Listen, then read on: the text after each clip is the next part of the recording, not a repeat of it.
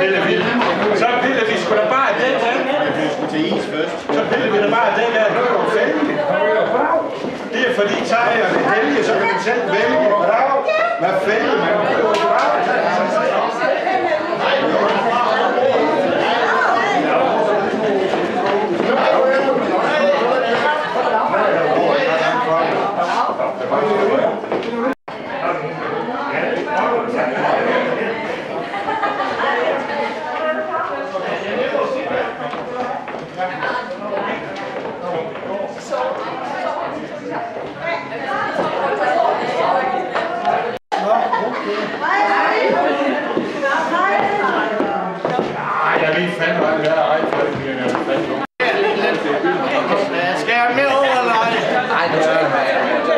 Where's your stool?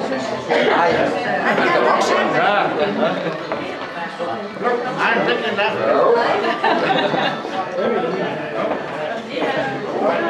I love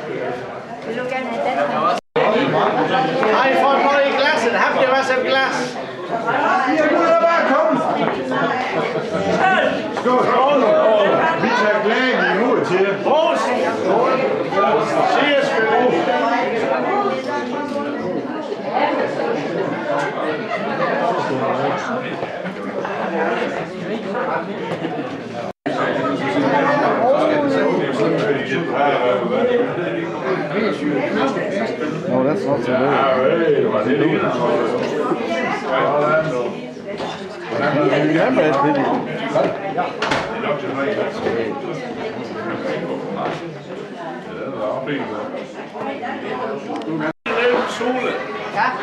Er I klar? Ja. Er I sultne? Ja. Det var godt. Værsgo og find en plads. Nok at se dig, Karl.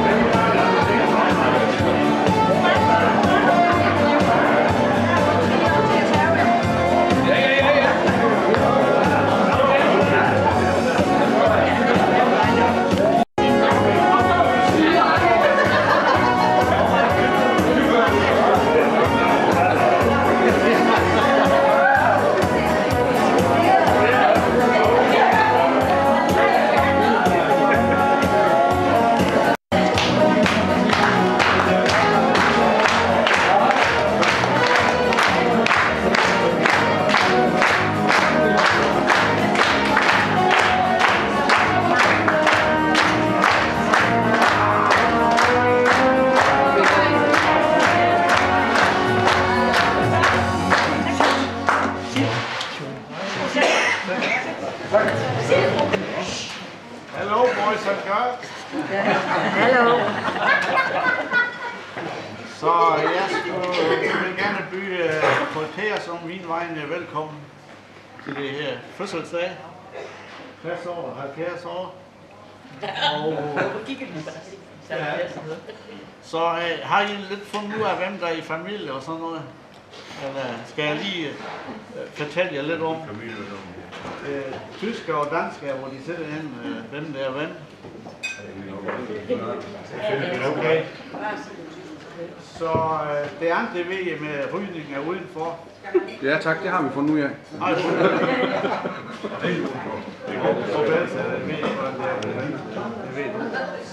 So, und auf Deutsch, herzlich willkommen allesamt. Ich hoffe, ihr habt euren guten Humor mitgebracht. Habt ihr? Ja. Packt den mal aus. Ne? So, wir haben nur 2 Absagen. Ne? Absagen sind immer gut. Ja, det Weißt du warum? det tror jeg ikke. Det koster nichts. Så jeg håber, vi vil have... nu skal du ikke finde mig ud af balancen. Last thing I would see, I would be Billy from San Diego. Welcome to our party here. I hope you will enjoy it. Have a nice time with us. And don't drink too much. I won't drink any more than you.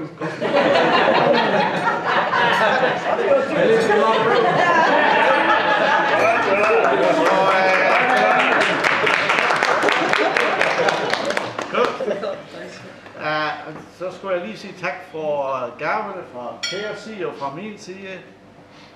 Det var en hel del til vores... hun vil have sådan en seng, hvor vi kan ligge over begge to og blive hejset op og ned. Og jeg var lidt imod det, men okay, nu har jeg sagt ja til, og det går noch alt sammen. So, der letzte, was ich noch gesagt hatte, hier, wo die ein bisschen gelacht haben. Ne? Die lachen ja über alles hier. Da bist du richtig erstaunt, ne? Weil Thea sammelt ja für ihr Bett. Sie will so ein Bett haben mit Hydraulik am Ende. Ne? Da brauche ich nichts mehr zu tun. Bravo, bravo. Das kaufst du ihr dann? Ja, das kauft sie. Ach, sie kauft. Ja, sie hat die Hose dann bei uns. Ach so. So, nochmals, herzlich willkommen. I hope you have a good party tonight. Billy, you too. And we have a song here.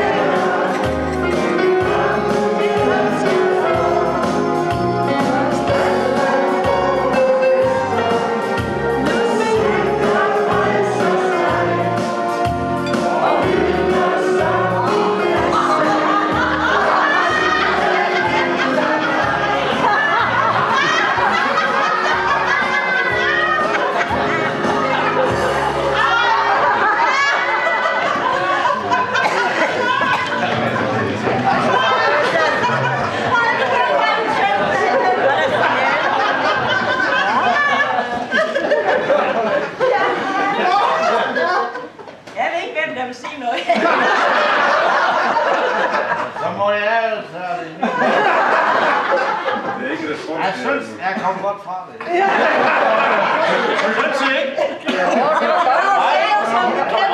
Det var en 18 timers løb af... Jeg gjorde det her. Jeg satte jo 2 dage hver nat. Det var sgu ikke det, 2 dage, du har lavet sang, for ikke læse morgen igen.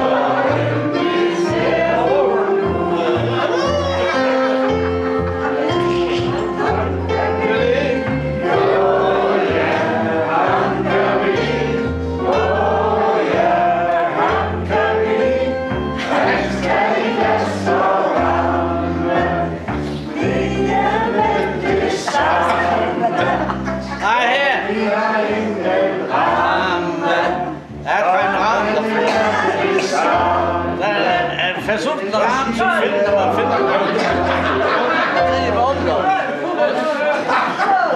Da ist er. Ja, ich kann nicht doch. Ja, der will aber ein Bild. Der will jetzt. Aus deinem Wasserbettchen gewesen. Ja, hast du erfahren. Oh, ich will auf dem Wasserbettchen.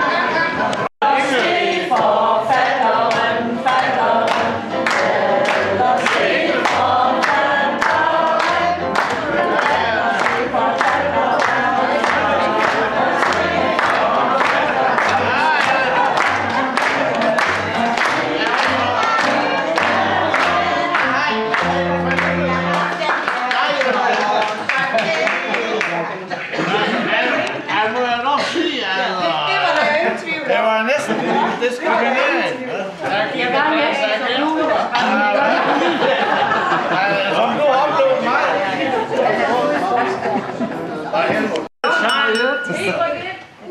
Ja, skal vi rykke ned? I sådan en shine.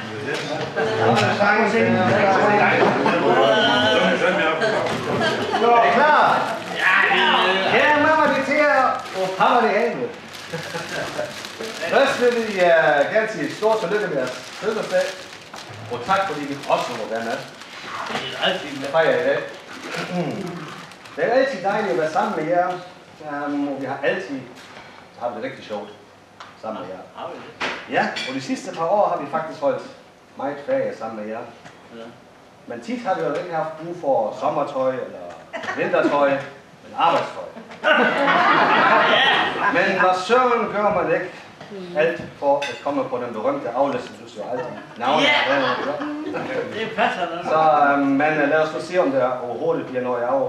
Fordi vi klæder jo altid over, at som stakkels pensionist får man jo ingenting. Og du mener jo, at det er os, der skal støtte dig. Det er rigtigt.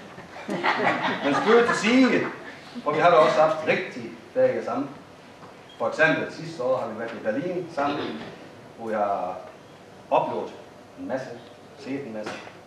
Og vi har faktisk taget en lille minde med dernede fra. Nej, det er til dig, Helmut. Ja, det er mig. Det er såkaldte hytjenspil. Hytjenspil, det kan jeg være alle sammen, ikke? Så må det nogensinde. Kender I det? Det er tre asker tændsækker, man har et nummer under, og så flytter man rundt over, ikke? Og jeg blev rigtig nært der. Jeg må jo sætte det på min tabskonto. Der var en, der greb ind i min portemonnaie. Han tog $300. 300 euro. Har du fortalt den? Så i hvert fald, så kan det jo øge dig lidt, at du måske ikke taber altid. Nej, jeg Men Pyt. i sådan en stund har vi jo altid en, som støtter dig økonomisk og trøster dig. Og der er det lille bukter. Er det dig? Tæer, hun støtter dig. En fantastisk tur til USA har vi også haft. Vi har ikke kendt hinanden ret længe til jer. Men jeg fandt hurtigt ud af på den ferie, hvad du absolut ikke kan lide. Og det er rutsjebaner. Jeg har aldrig nogensinde hørt en skrige som mig på en tur. Og normalt tager en tur 5 minutter, men jeg følte virkelig aldrig den endte den tur. Nej, det er helt forkert. Nej, det må du ikke. Nu er det mig, der snakker. Hvad her det? Og jeg er bare taknemmelig for i dag at have min hørelse nu. Og jeg har heller aldrig nogensinde oplevet noget. Sætte sig på en bænk og begynde at skrive sit testamente i et Disney-autograf efter. Men det mente jeg jo var nødvendigt. Men nu kender vi dig jo rigtig godt til jer. Og har også fundet ud af, at du er hurtig. Meget hurtig. Fordi når vi andre glade fortæller, at nu er vi færdige med at købe julegaver 1. december, ja, så står hun lige så smilende endnu glad og fortæller, det fik jeg allerede overstået 1. august. Og derfor så har vi også en ting til dig til jer. Ja, den har vi faktisk her. Vær så god, det er en certifikat, en tilladelse, at du også gerne må købe dine julegaver. Eller vente til at købe dine julegaver til 1. december. Det var da dejligt. Ja, ikke også? Jamen, 76 år, det er jo ingen alder, når man kigger på det. Og jeg er jo rigtig med at... nej, undskyld. Vi er jo rigtig gode moderne. Vi har Facebook-profiler, begge to. Men må ikke I snart også skifte jeres gamle oldtimer mobiltelefoner ud mod en med en touchskærm, så det slipper for at gik til Thomas. Måske. Hobbys har jo også. Helmut, du bowler. Stadig. Og vi tror efterhånden, at du også må have en kontrakt som testkører for diverse bilforhandlere. Og ikke mindst kvalitetstester for fjernsyn hos Elgiganten. Det præsenterer du. Dine hobbies må det være co-pilot for testkørsel i diverse biler. Male skønne lejligheder. Og ikke mindst testen i diverse rengøringsartikler. Ja, det er fantastisk. Så jo, vi er da meget aktive. Med alle de testkørsler, de jo foretager jer, har vi helt specielt designet et par beskyttelsesbukser for at undgå, at vi får ondt på biler i vognen. Så kommer vi ud. Værsgo.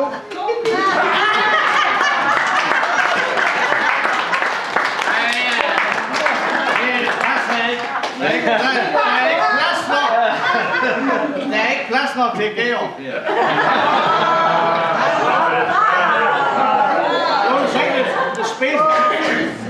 Too much. Too much space. Helmut, du skal skrive lille puk.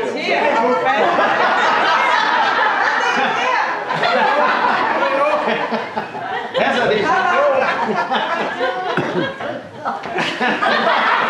Passer det?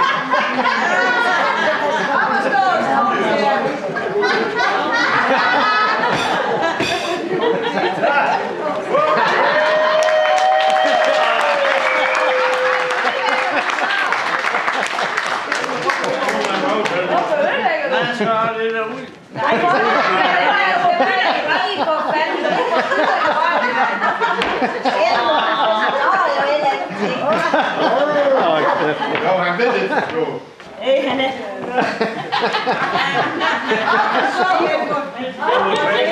Han er fuld op i en god uge. Nej.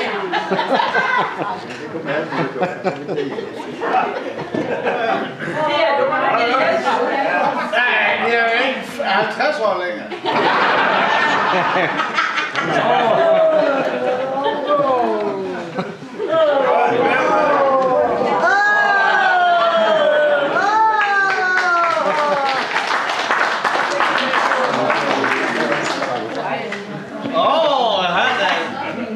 Jamen, det var meningen, det der skum, den skulle Jamen, det er skyld. Det selvfølgelig over det hele. Og der var så noget dækket.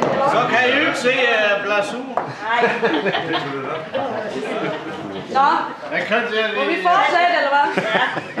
Mange tak. Så det er så nu, jeg sagt.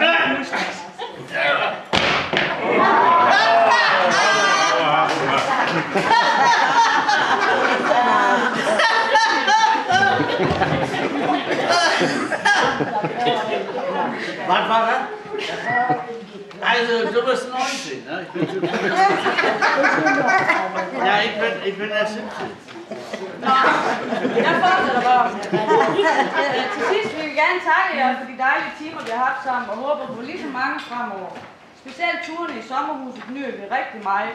Så slapper vi af for hygget og spiller noget sekvens. Og der er det jo selvfølgelig Papa og Jens, som får tæsk. Ikke til jer. Også børnene nyder turene sammen med jer. Og for dem vil I altid være til jer den stærke og morfar Pruttekongen fra Vojens. Vi håber, at I vil begynde at nyde jeres tid som pensionister og prøve at slappe lidt mere af og komme ud at rejse, som I jo begge to holder rigtig meget af. Inden vi nu alle sammen rejser os op, vil jeg gerne læse et citat fra Den lille prins af Antonio de Saint-Exupéry. Det er kun med hjertet, man kan se rigtigt. Det vigtigste er altid usynligt for øjet. Så må I gerne rejse jer.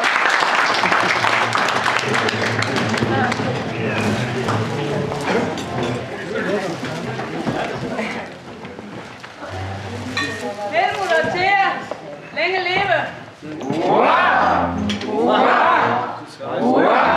Og så er det lange! Og så er det korte! Og så er det frække!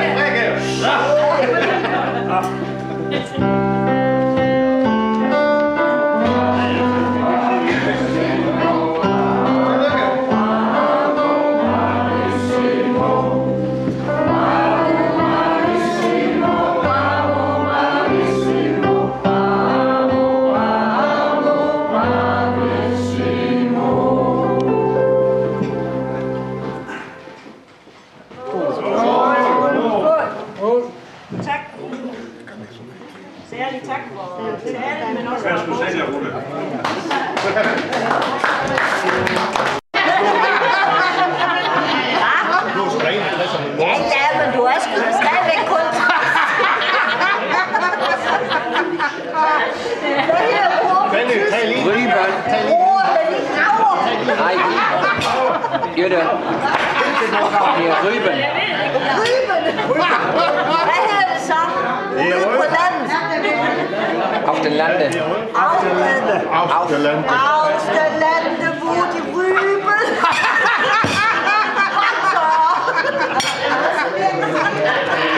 For helvede!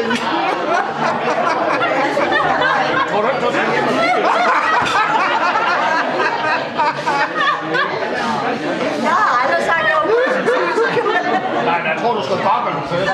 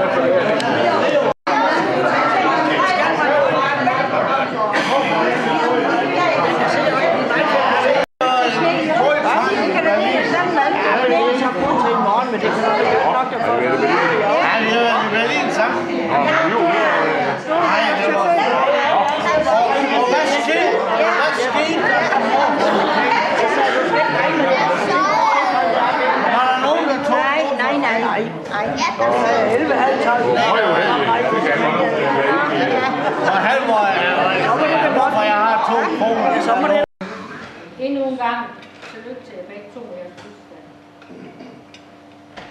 Vi inviterer til 130 års fødselsdag. Og da jeg kigger på billedet på invitation, så synes jeg noget, at I så lidt temmelig unge ud. Og det er for øvrigt det samme billede, jeg har fået på mit bord. Og det nævnte så for Thea, Og så siger hun så, ja, men vi brugte den samme invitation, som vi brugte for 10 år siden. Der var vi sgu da ikke med. Og ja, selvfølgelig for Helmut. Han sparer jo, hvor det sparer kan. Til trods for, at det er mest høfligt at nævne pigerne først, så er du alligevel begyndt med dig, Helmut. Jeg er jo kommet på Margretevej, lige siden vi flyttede ind i 91. Og det har altid været hyggeligt at komme der. Og jeg har altid følt mig velkommen. Og jeg har tilbragt rigtig mange timer i de år, der er gået. Da du mistede Else, der lovede jeg dig at blive ved med at komme. Og det løftede det her holdt. Jeg kiggede tit op til dig, for at lige se, hvordan du havde det. Om der var noget, jeg kunne hjælpe med. Og jeg følte mig også altid der velkommen. Og du sagde altid, jamen du har bare lavet noget kaffe, du ved selv, hvor du står. Og det gjorde vi så. Og så fik vi en hyggelig snak om det. Og så bredt så klarede du dig nogenlunde med at hente et bad på hotellet og hvad så videre. Jeg kan huske, du nævnte en gang, at din far han var meget skeptisk, da du flyttede til Danmark. Han troede bestemt ikke, at du kunne klare dig i Danmark. Men det har du da i hvert fald vist, at det kunne du sagtens. Og jeg misunder dig hverken dit hus på Margretevej, Vestergade eller dem i Musle. Du har selv tjent penge til det. Du har lejet boen i kælder. Du har tit sagt, at ej, nu gider jeg ikke mere, der er ikke andet end bøvl. Så får du et huseje fra den, og så skylder den i 3 måneder, og så har han lånt så meget. Det er alt for meget bøvl. Og så her for nylig, så lavede du en rigtig dejlig gæstesvile i kælderen. Så du 2 værelser sammen. Og de skulle indvise til din familie fra Tyskland, nu her til jeres fødselsdagsfest. Ja, men hvad gør Helmut? Ja, dem lejede han som mand også ud af. Så nu må vi ligge på luftmadras sådan rundt omkring, hvor der er plads til dem. Du har altid arbejdet meget, Helmut, og du gør det stadig. Også selvom du har alderen til at begynde at tage lidt mere til ro og nyde din pension. Det gjorde det også lige for det via til at du ønsker. Men du har altid arbejdet meget, og det gør du stadig. Jeg har også mange gange tidligere kommet en dag til et inviteret fødselsdag, som end også din egen.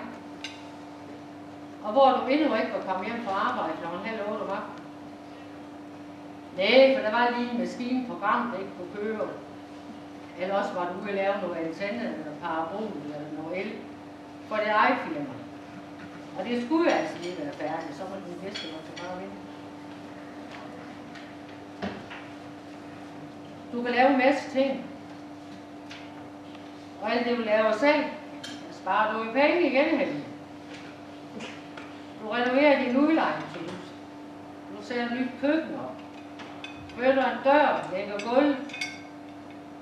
I forgårs var til om, hvor meget jeg skulle låne nogle dyner og nogle luftmadrasser og noget til alle de her overnattende gæster. Jamen der skulle hun hjælpe Helmut med at lægge gulvtæp på det sidste værelse, der skulle gøres klar lige her i festen.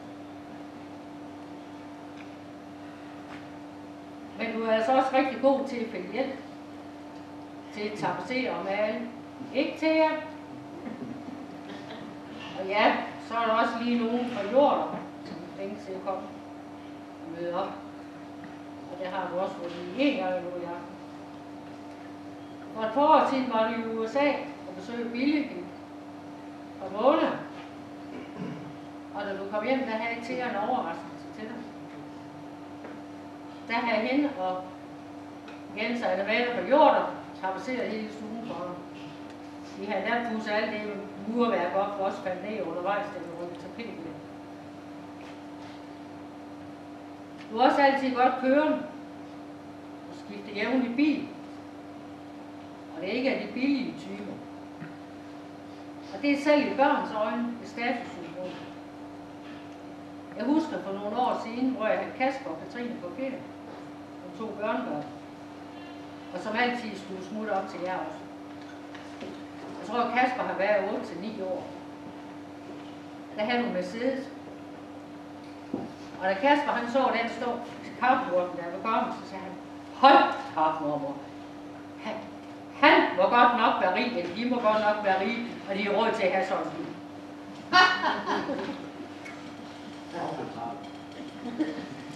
Det er nu en kort tid, 13 år siden, at du kom til Rønne, Per. Og vi blev præsenteret for hinanden første gang. Om første gang foregik, som du sagde i din tale til mig sidste sommer, at jeg kom og ringede på og sagde, at nu vil jeg se giraffen. Eller om jeg, som jeg selv husker det, at Inger, som desværre heller ikke er her mere, eller Rute på, og jeg blev inviteret en aften. Det er for så vidt også ligegyldigt. For fakta det er, at det gik ikke ret lang tid, før du ringede en formiddag, hvor du havde fri fra broen, og spurgte, om jeg ikke havde lyst til at komme op på en kop kaffe. Og selvfølgelig havde jeg det. Det blev til utallige kop kaffe siden og besøg, både hos dig og hos mig. Også mange gange aftensmad. Hvis jeg har været der om eftermiddagen, og du så siger, jamen, skal du noget, altså, så kan du lige så godt lige spise med. Eller før en håndboldkamp på tv, som vi jo elsker at se sammen. Vi har også fået mange spil Trinominus, og nu er sekvens kommet til, og det er smadret. Vi har bowlet sammen, hvor vi blandt andet også spillede firma-bowling sammen med en tredje marken, og hvor vi rendte på pokalen 3 år i træk. Det var vi stolte af. I har været ude at rejse flere gange, blandt andet Tyrkiet, USA, Sydkorea, Kina, Dubai. Og hver gang har du haft en lille speciel ting med hjem til mig til. Og det sætter jeg virkelig stor pris på. Her sidste nytårsaften, her i Ulrik og jeg, også en rigtig hyggelig aften hos jer. Noget godt at spise, drikke, og så spiller vi ellers sekvens i flere timer. Og det er så med det resultat, at det er så blidt af, at nu har jeg også købt et spil. Så nu kan vi også spille for dig. Til at du har knoklet hele dit arbejdsliv. Fabrik, rengøring på hoteller og skoler. Samtidig med har du haft dit hjem og pas. Ja, og de sidste 13 år også Helmut. Når jeg under dig af hele mit hjerte, at du nu kan gå på efterløn. Og nyde det. Lov mig det. Du har et stort omsorgsgen til jer, og altid i godt humør. Og det er til trods for, at livet ikke altid har været rosenrødt for dig. Du har været igennem meget modgang og sorg, men du skjuler det godt for din omgivelse. Det er måske både godt og skidt. Du er en super mormor, farmor. Du har taget dig meget af børnebørn i Sækkelund, og jeg ved, at vi alle elsker dig. Jeg ved også, at du er blevet en rigtig god papmor for Mette, og god for hendes børn, og dem tager du også rigtig meget af. Og de har også en stor plads i dit hjerte. Dit omsorgsgen, det har jeg også nyt godt af. Jeg har haft nogle sygdomsperioder, hvor der hele tiden har været der for mig. Både med praktisk hjælp, køre for mig til hospitaler og lignende, købe ind og så videre. Men ikke mindst her. Lige så meget har du bare været. Bare snak. Drik en kop kaffe. Det har været uvurderet til. Og jeg vil gerne i dag nok sige tak. Tusind tak for det. Jeg husker sidste vinter, jeg blev indkaldt til en ekstra scanning. Samtidig havde du spurgt, om du skulle købe en bandebedøvelse til mig. Netto, som var på tilbud. Ja tak. Da du kom med den, der havde du også købt en badesjammer. Og der havde både du og jeg fået svar på min scanner. Og jeg ville selvfølgelig betale dig for det, du havde købt. Men nej, sagde du. Og det var med ryste stemme og tårer. Det er for mig. Fordi jeg er så glad for, at det ikke var en dansespring. Det er en rigtig veninde til jer. Og jeg sætter stor pris på dig.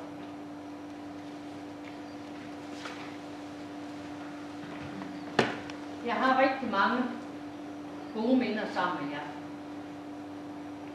Og jeg samler stadigvæk på flere. Og det er både før år 2000 og siden. Vores ferie på Gran Canaria, Helmut, i julen 96, den glemmer jeg aldrig. Det var en rigtig dejlig tur. Og nu er jeres fælles sommerhus i Borg, der har jeg også været med på ferie. Et par gange, og det er også noget. Også sidste gang, jeg ville have flis i haven. Ikke til jer. Jeg ved godt, det er Helmuts ynder, det der, ikke? Ikke til jer. Helmut, du har heller aldrig sagt nej, hvis jeg har brug for hjælp. TV, telefonstik, elarbejde, og så videre. Og sidste sommer, da du hjalp Ulrik i Bredebro med at sætte bryggers op. Og det er vi også begge taknemmelige for. Vi har taget mange diskussioner. Vi er ikke altid enige. Men vores mangeårige venskab, det kan det heldigvis ikke overføre. Og tusind tak for det. Jeg vil slutte med at ønske jer begge to rigtig meget lykke og held fremover. Og tak fordi I måtte være med til festen i dag, og tak fordi I er med jer. Og så vil jeg gerne bede jer. Hej så.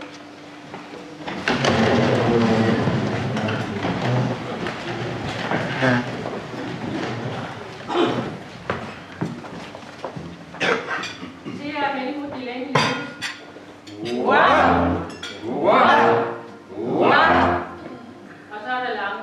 Wow!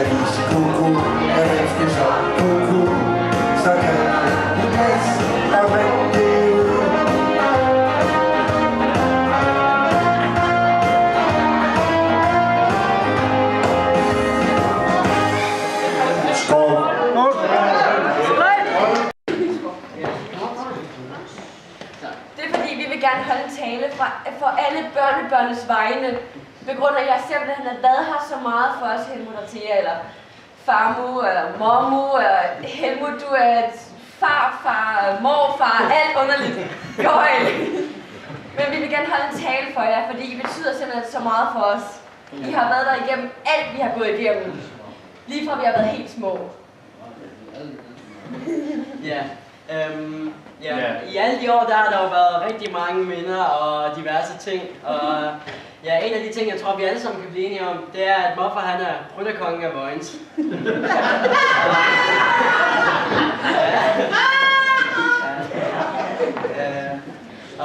En af de ting, det har bragt med sig, det er jo, at vi har lært en hel masse skældsord af vores elskede Thea, som gris, so, svin. Det er ikke noget, vi har derhjemmefra. Det er Thea. Så det er slut med, at vi får skæld ud for de ord. Ja. Ja. Vi har været rigtig glade for, at vi har kunnet få lov til at komme her til Vojens og være sammen alle sammen. Få noget godt mad. Forhåbentlig noget mere mad. Ja. Dessert og ja. Bare være mere sammen. Ja. Det er vi glade for. Ja. Tak for det. Så har vi også et lille ønske. At I noget oftere samler os. Det vil vi godt lide. Som i aften for eksempel. Og en af mine forslag, som det er ligesom billedtalt at forklare, hvordan det er, I holder sammen. Det er selvfølgelig mit forslag, det handler om kage. I er simpelthen glasuren på vores livs kage. I er det, der holder hele familien samlet. Hele familien. Det er jer to, som holder os alle sammen sammen. Og gør os alle sammen stærke.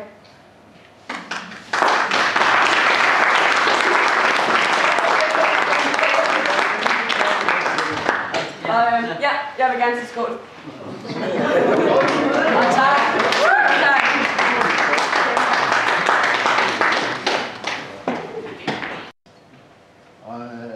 I think it was amazing. They were afterwards. Maybe here can see more. Vi vil gerne sige tak selvfølgelig, og vi elsker jer. Vi vil gerne få sin lille sammen, Jan og Tia, men ikke os alle sammen her.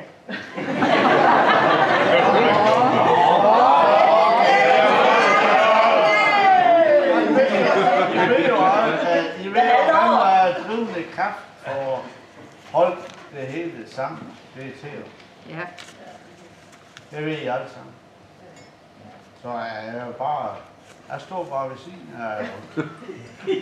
Det har vi fundet ud af. Hvad sker der nu? Men jeg har sådan en som Thea. Det er jo bare lykke. Og så er vi blevet internationale. Vi har England, amerikaner med, vi har tysker med, vi har 2 halve svensker med, har vi fundet ud af, det bliver en helt svensker. Så har vi sønderjyde, og så har vi den for Salling. Det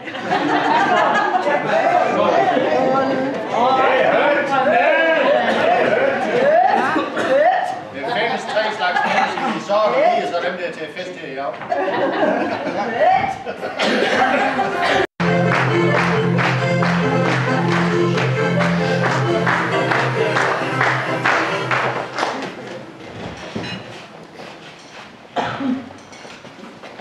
Guten Abend. Wir sind hier die Aufsichtsmitarbeiter von der DEKRA und haben hier den Auftrag, 2 Oldtimer zu überprüfen. Ich bin Dr. Dirk, das ist meine Assistentin, Frau Carmen. Da es sich um 2 unterschiedliche Herstellungsländer handelt, bin ich der Spezialist für die deutschen Oldtimer. Mein Kollege, der Prüfspezialist des dänischen Oldtimers, wäre der Kollege Dr. Jens. Tak, Dr. Dirk. God aften alle sammen. Jeg er synsmedarbejder fra Danmark og har en opgave at syne 2 veteranbiler i dag. Og jeg er Dr. Jens, og det er min assistent, fru Annemette. Den handler så om biler fra 2 forskellige produktionslande. Jeg er specialist for danske veteranbiler, og min kollega er specialist for tyske veteranbiler. Her kollega Dr. Ja, værsgo. Danke, Dr. Jens. Frau Carmen, das Kennzeichen bitte. Ein D für Deutschland, ein H wie Helmut und 21143. Ich wiederhole, D für Deutschland, ein H wie Helmut und 21143. Wo ist das Vehikel?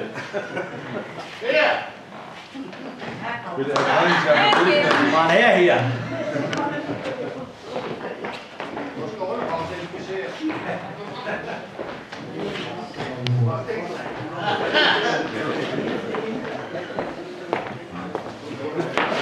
Wo ist denn das Nummerschild? Ist an meiner Hose. Ah. Ja, eigentlich schon wieder durchgefahren. Was? Ja. Ich hab da ein Nummerschild in meiner Hose. Ah, okay. Ja, okay. Was ist das? Okay. Können wir gehen lassen. Ja, geht das? Wer hat Kollege? Ja, protestiert. Ich hab meine Hose noch nicht oben. Macht nichts. Wer hat Kollege Dr. Jens? Ja. Tak, Dr. Dirk. Du er med dem, hvor vi op nummeren play. Ja, DK for Danmark, T som Thea og 13153. Hvor er Vigan hen?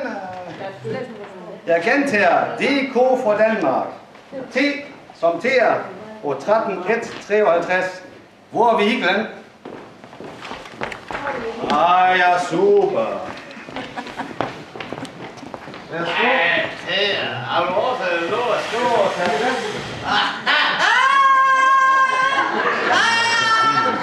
Ej, det var super. Her kollega, Danke, Dr. Jens. So, dieses Fahrzeug ist hier kein Serienprodukt, sondern ein Unikat. Ja. Schön.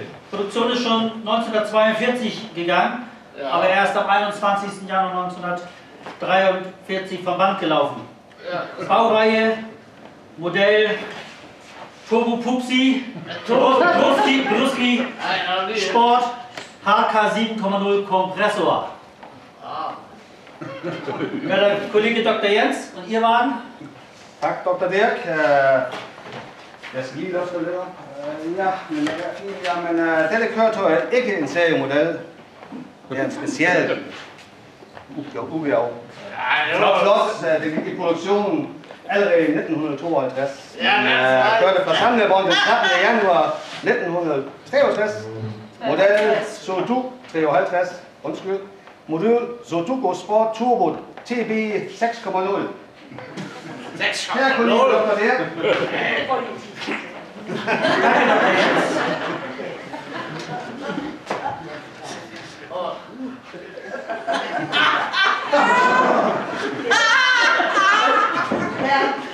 So, es ist nicht unübersehbar, dass er nicht zum Vergnügen gefahren wurde.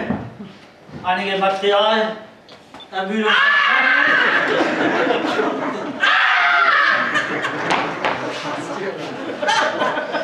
Einige Kratzer im Lack. Ja, also, Ist ja der Haarausfall, das ist was anderes. Optischer Eindruck, aber ansonsten sehr positiv. Insgesamt vermittelt dieser Uli Solidität und Zuverlässigkeit. Haben Sie das vermerkt, Frau? Ja, ich habe jetzt alles. So, nun beginnen wir mit der technischen Prüfung. Der Kollege Dr. Jens. Tak, Dr. Dirk. Ja. Det er ikke til at skjule. Den er ikke kun blevet brugt til fornøjelsesture. Nogle materiale er på trods af alle nisser i lak. En optisk indtryk. Meget flot. Hele formidler. Kigger på det, I det hele set formidler det veteranen til soliditet og pålidelighed. Har vi noteret det? Ja, Dr. Jens, det har jeg. Så, nu begynder en teknisk undersøgelse. Kære doktor, ja. Danke, Dr. Jens. Kommen wir zum Prüfpunkt 2. Frau Carmen.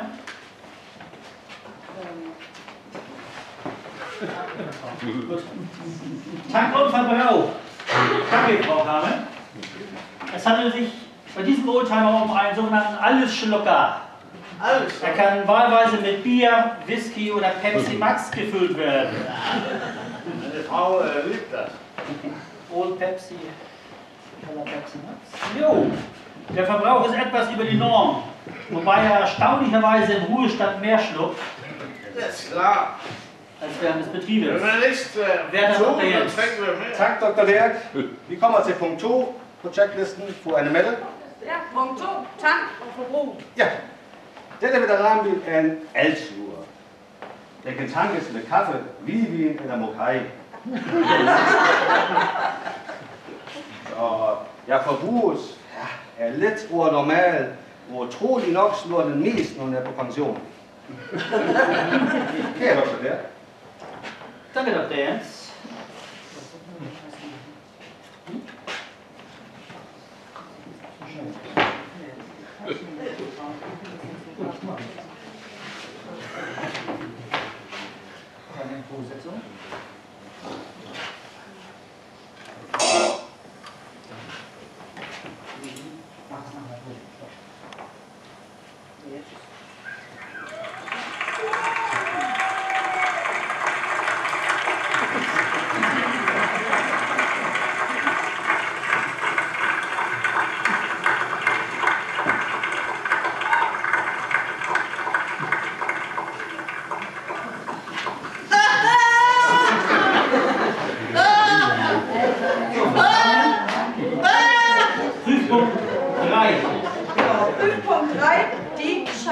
Scheiben.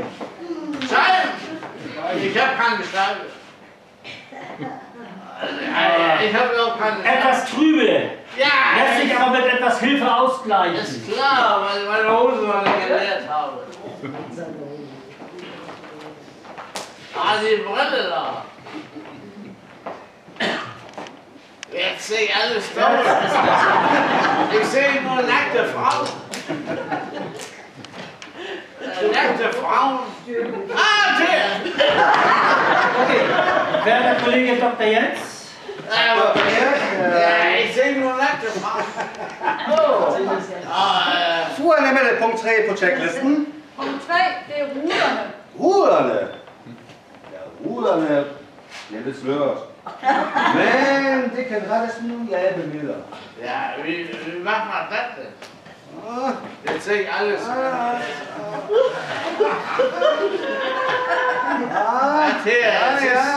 Siehst du mich auch neu? Der siehst du mich auch nackt? Okay, okay.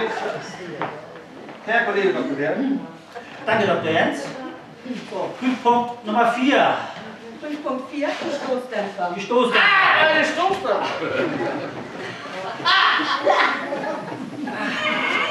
Ich hab's.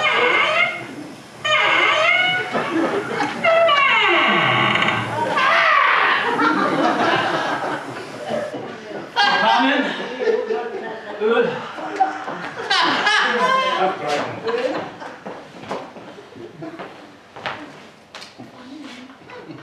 Ja, hast du mir noch eine Hose? Jetzt ist man rein hier. Oh. Ja, Ah, siehst du. das ergeht, ne? In Ordnung. Dr. Jens. Tak, Dr. Dirk. Wieso? Jetzt hast du auch was dran. Fru Anne Mette, punkt 4 på checklisten. Punkt 4, det er støddæmper. Støddæmper. Ja. Støddæmper. Der, har du støddæmper? Der, har du en støddæmper? Nej, det er ikke nødvendigt.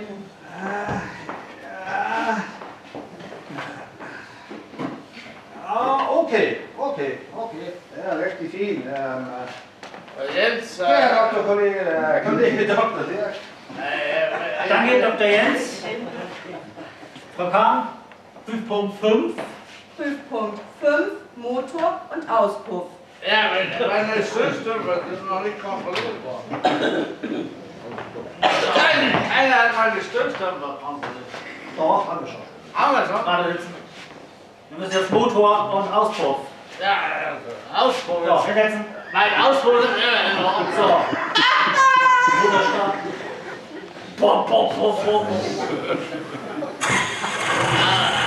Auf.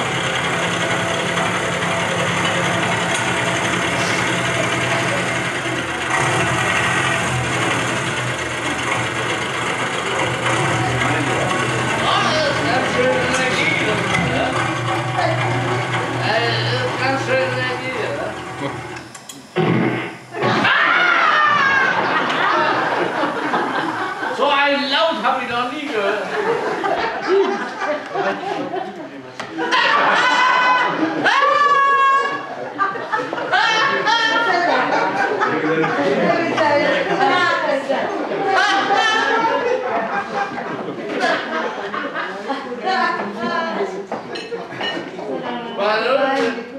Du ser åndssvagt ud. Ja, tager på. So, Ja, was? hat mir nicht gefallen, der Abgastest. Wir müssen mal ein bisschen. Was machst du?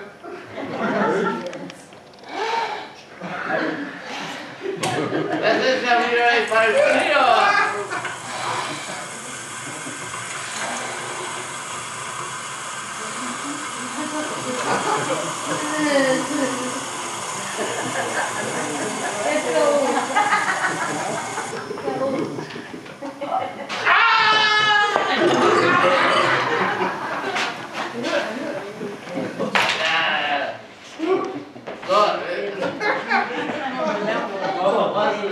Kleiner Kollege.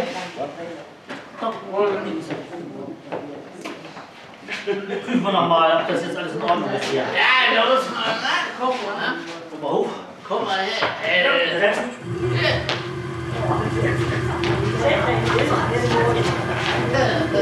Ja, du musst ja...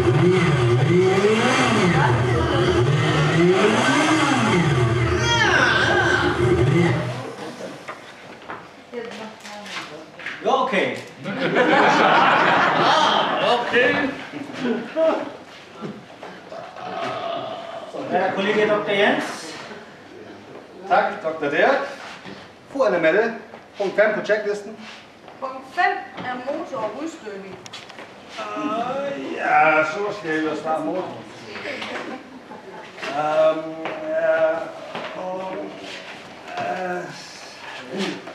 Hvor starter man bilen hen? Det skal jeg lige se, hvor... det kan jeg ikke lige finde på. Man starter den hen. Ja, det kan jeg godt forstå. Jeg tror, du kender de rigtige knapper, Helmut. Ja, ved du hvad? Du har aldrig været i Danmark før. Jeg tror, den der, tror jeg. Så man trykker på den knap. Tak. Så skal vi lige se. Ja, Jens er nu ikke. Der, du trykker. Lidt mere, lidt Du har aldrig mere. været. Her er du aldrig brugt. Ja. Du har aldrig brugt. Og det sidste. Ja. Det ved. Gamle biler skal bruge mig.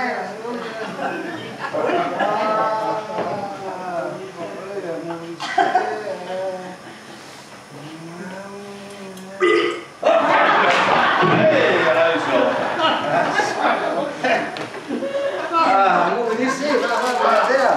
Der er vi.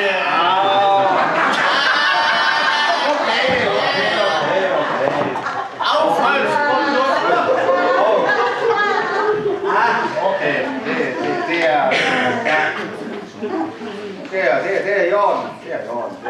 Det er fin gammel bil, men godt i stand, men Jens, hun er stændig i bagus. Ja, nu skal vi lige prøve at starte. Den starter godt nu. Skal vi lige trykke på knappen. Det var det. Ja, jeg tror, det var her. Nej, det var her. Åh! Ja! Det er for højt. Det er da fint, ja, men...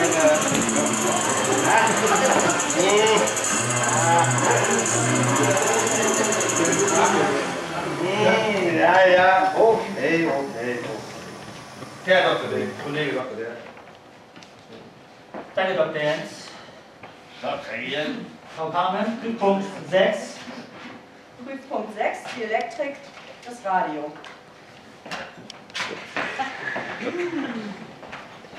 Elektrik. Radio. Elektrik. Ja.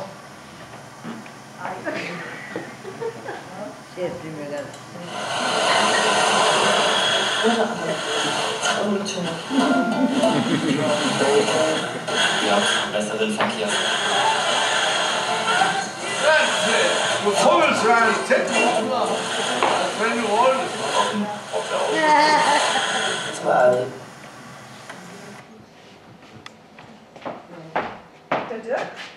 ja, ich glaube, dann wird das besser. Ja, So. Jeg springer der var kul fra.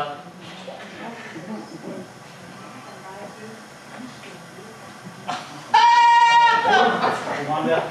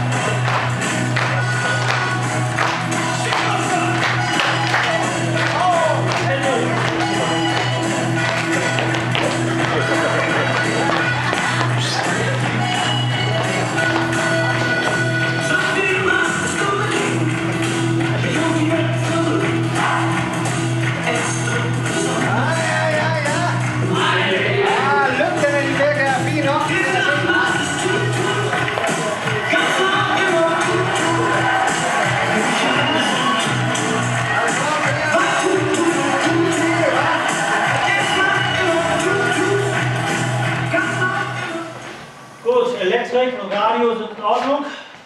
Nej, det er ikke i orden. Ja, det Kennzeichen ist auch noch dran. Ja. Ganz nicht mehr. Wer er Dr. Jens? Tak, Dr. Dirk. Fru Anne Mette, punkt 6 på checklisten. Elektrikken og radio. Radio.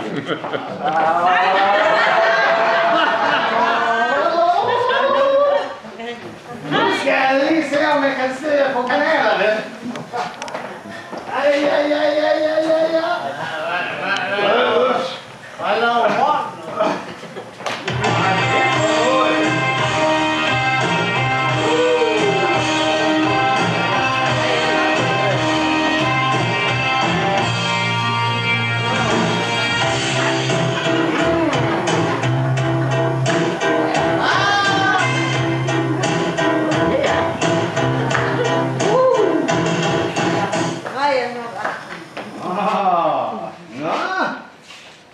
Så må vi jo se, nu skal jeg lige... Vil du gerne vide? Det tror jeg faktisk ikke, jeg vil.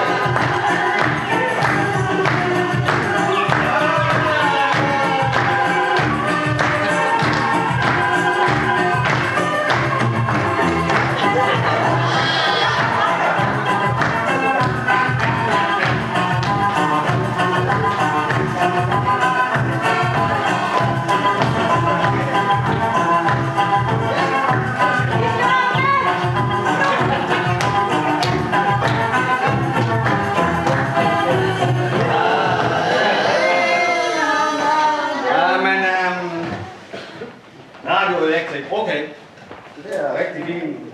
Kære kolleger, Dr. Dirk. Danke, Dr. Jens. Zusammenfassend komme ich zum Ergebnis, dass sich bei der Oldtimer um eine sehr gut erhaltene werkstattgepflegte Oldtimer handelt. Anmerken muss ich jedoch, dass der Cut regelmäßig überprüft werden sollte. Hiermit erteile ich die Prüfplakette für die nächsten 10 Jahre.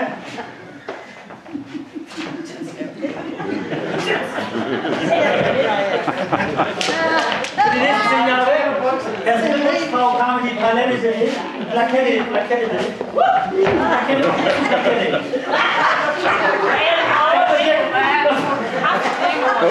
Passt ganz gut.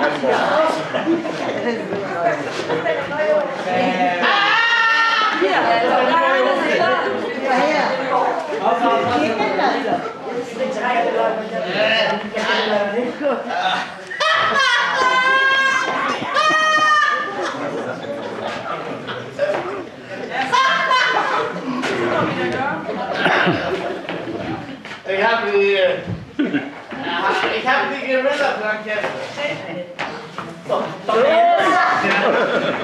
Ja, tak, Dr. Dirk. Mein Gott. Sammenlagt kommer til resultatet, at veteranen er et velholdt og godt serviceret oldtimer. Jeg skal jo anmærke, at katalysatoren burde jævnligt tjekkes.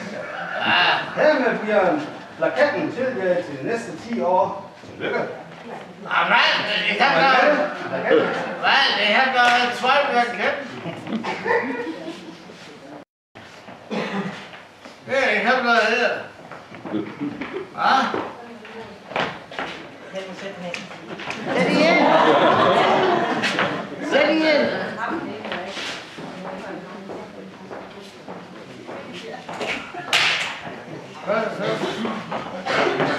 Neue Hose! Ich brauch keine neue Hose. Hey, ich krieg eine neue Hose til.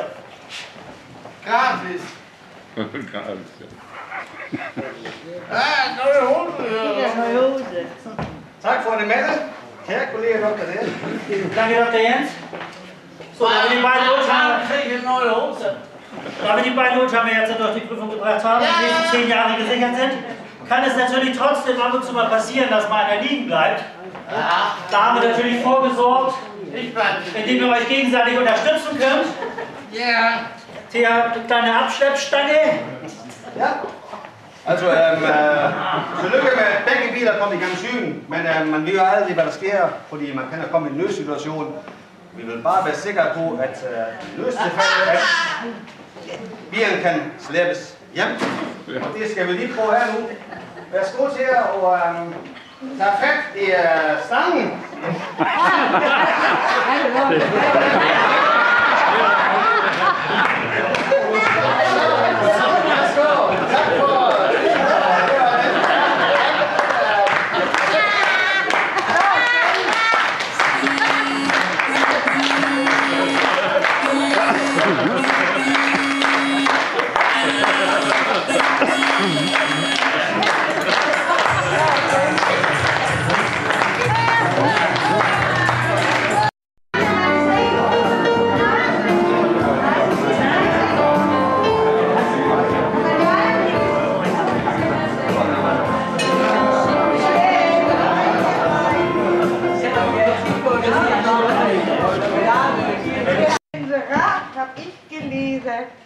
Dass heute hier eine Feier wird gegeben. So kam es mir dann in den Sinn, dann gehst du heute Abend hin. Radfahren wollte ich nicht machen und holte aus meinem Schrank meine besten Ausgehsachen. Etwas schenken wollte ich euch auch. Da habe ich so überlegt, was ein jeder von euch wohl so braucht. Helmut, für dich war es gar nicht schwer.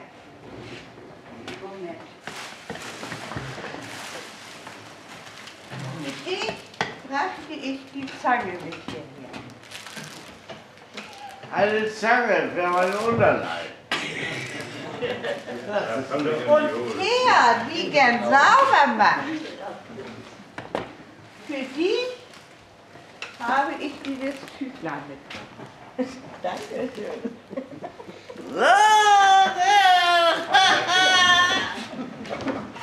Für eure weiteren Lebensjahre wünsche ich euch als Geburtstagstag alles Gute.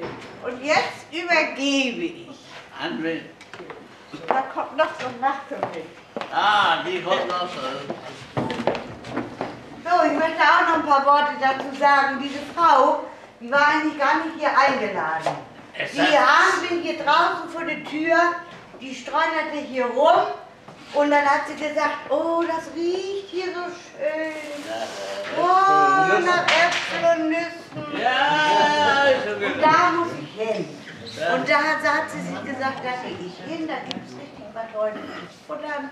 Denn diese Frau, das ist eine ganz arme Frau, die kommt aus dem Osten. Das kann man sehen. Aus dem Osten, ganz weit da hinter Tupfingen da, ne? Hinter Tupfingen? Ja, was sagen wir? Kenn ich. Aber jetzt Spaß beiseite, jetzt nicht diese arme Frau hier beleidigen, ne? Ich möchte das irgendwie so ein bisschen wieder, das hat sie mir auch so auf den Weg gegeben, darf ich hier mit rein? Und tun Sie doch was dafür, damit ich hier rein kann. Und jetzt lese ich euch nur so ein bisschen was vor, ne? Ja. Also, ihr beiden seid ja heute die Hauptgäste hier. Ne? Wir beide? Ihr beide hier, ne? Thea und Helmut feiern ja heute zusammen 120 Jahre alt. 130. Oh, 30, Entschuldigung. Ja. Entschuldigung, ich wollte dich schon jünger machen. Ja. So, pass auf, jetzt ganz ruhig jetzt. Ja, so, für diese Einladung bedanken wir uns sehr und kamen alle ganz zu euch hierher. Denn zum Geburtstag ist ein schönes Fest, wo man sich auch gratulieren lässt.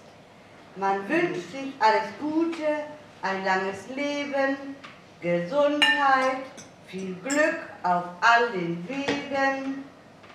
So grübelten wir so manche Nacht, was für ein Geschenk man macht. Jedoch, trotz aller Grübelei, fiel uns nichts Gescheites ein. In dieser Not, wir dachten dann, schauen wir uns doch mal Geschäfte an. Überall sind wir rumgelaufen und wollten doch was ganz Besonderes kaufen. Gelandet sind wir dann in ein Angelhaus und suchten einen Guthaben für euch aus. Als Geschenk haben wir dir dieses mitgebracht. Bestimmt könnt ihr selbst entscheiden, was ihr damit macht. Ist alles eingefallen. Ja,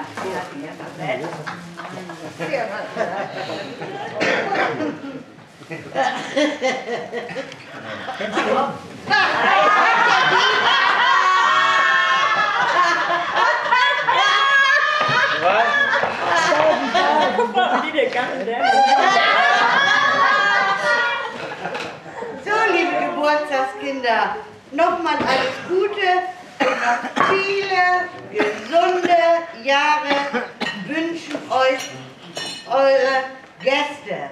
Und darauf wollen wir alle zusammen singen. Groß soll leben, groß soll leben, dreimal hoch. Sie leben hoch, sie leben hoch, sie leben hoch, sie leben hoch, sie leben hoch, sie leben hoch, hoch, hoch, sie leben hoch, hoch, hoch, sie leben hoch, sie leben hoch.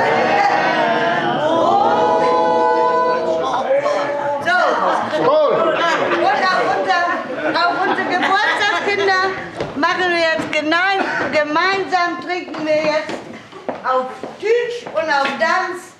Prost und Skål! Alles Gute für euch beide.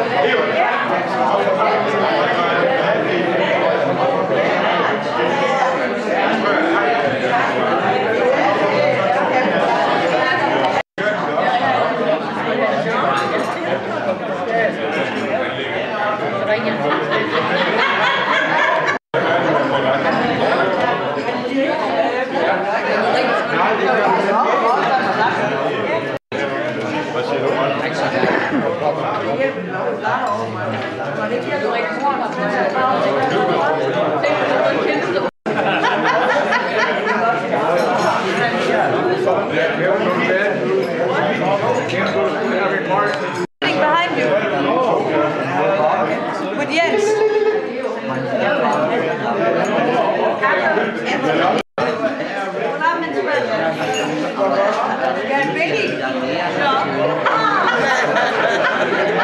Så.